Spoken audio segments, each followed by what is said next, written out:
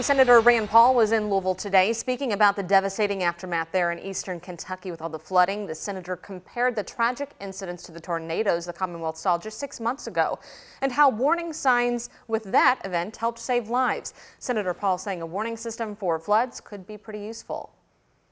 And there's probably a prediction variable in there, like after 3 inches of rain, maybe the creeks begin to go over their bounds.